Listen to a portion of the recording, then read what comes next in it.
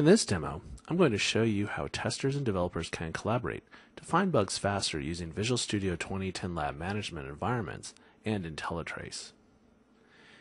After your workflow build has run, it's easy for testers and developers to use it for manual testing and bug bashing.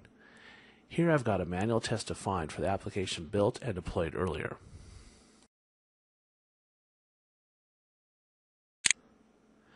I'm going to run the manual test and use the Run with Options choice.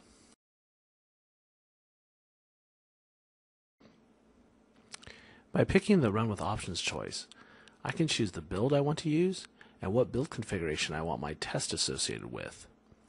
In addition, I can control the test settings and environment to use. In this example, I'm using the test plan defaults, which include my environment with my build already deployed in it. I'll click Run to start the manual test runner.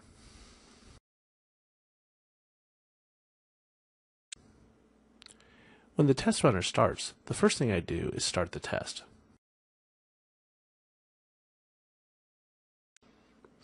Once the test is started, I can access environment options.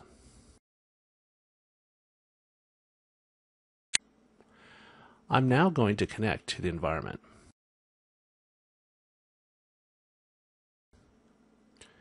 Once I'm connected to the environment, I will mark that I'm using the environment so others don't try and use it.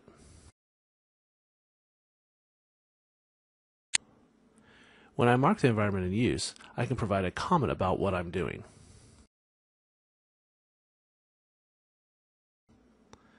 I will now go full screen so it's easier to interact with the virtual machine.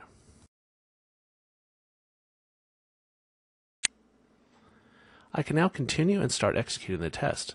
I've completed the first step, start the application.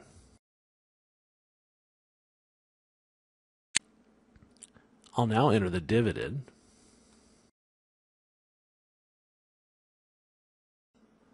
I'll mark the step as complete. I'll now enter the divisor.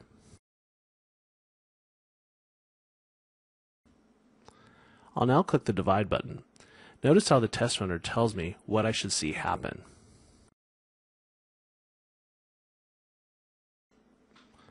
And now you see the app is gone. It's crashed.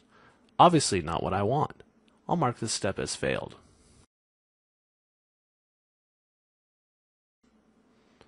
I'll enter a comment.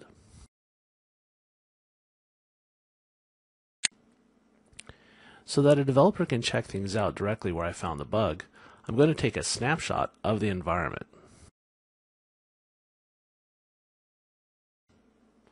I need to wait while the snapshot is taken.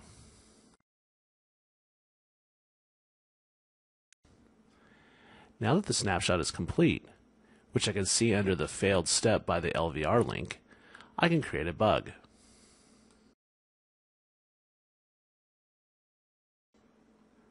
I'll fill out the bug with relevant information. You can see the bug has the step information about what I was doing and includes the link to the environment snapshot I created. In addition, I have the IntelliTrace log and the system information included. I'll save and close the bug.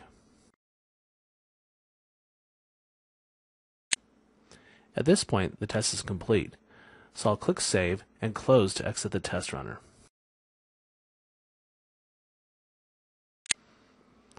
Now, I'll switch over to my developer persona. I'm going to run a query to see if I have any bugs.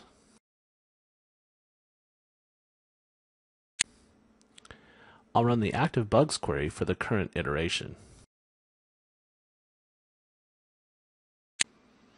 I'll right-click and select Open to run the query.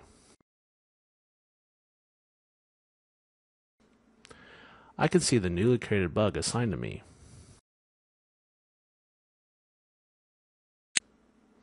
I can drill down and review the details of the bug.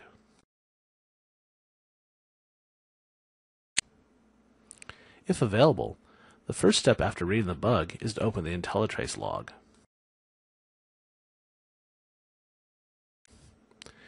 This IntelliTrace log shows that it has successfully mapped the log data to a build published on my build server.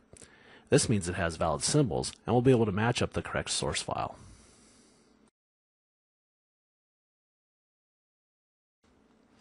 The first thing I look for is exceptions.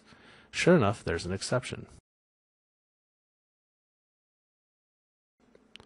Looking at the exception detail, I can see it's in my code.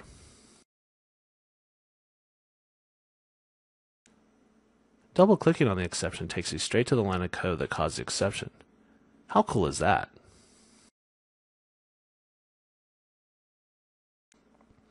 I can see the exception data in the locals window.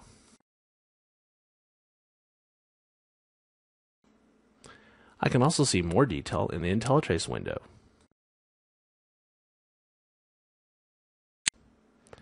I can now stop the debugger. That's a key thing to note. When using IntelliTrace, I'm using the debugger I know and love. However, the app is not running. I'm simply using the IntelliTrace log like a VCR. I can move forwards and backwards over my application's execution to see what happened in the test environment.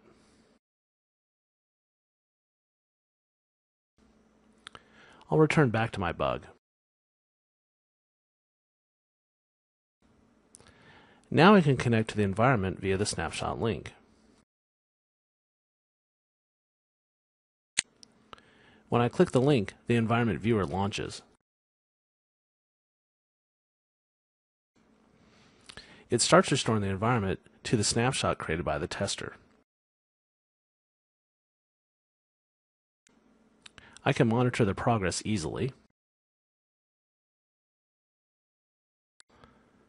Once loaded, I can try things out for myself. I'll run the app and try to divide by 0.